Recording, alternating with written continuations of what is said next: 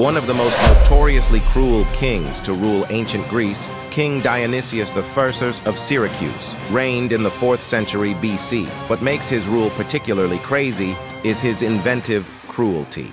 Dionysius the Elder was known for his sadistic and imaginative punishments. For instance, he reportedly had a courtier executed by forcing him to stand on a bronze bull that was heated until the person inside was roasted alive. Additionally, he had a habit of inviting guests to his grand banquets, only to lower them into a dining table's trapdoor, where they would fall into a deep pit filled with wild animals. Dionysius, his penchant for cruelty and unusual methods of punishment, earned him a notorious place in history as one of the cruelest and most eccentric rulers in ancient Greece. His reign was marked by a reign of terror, making him a legendary figure in the annals of tyrants and despots.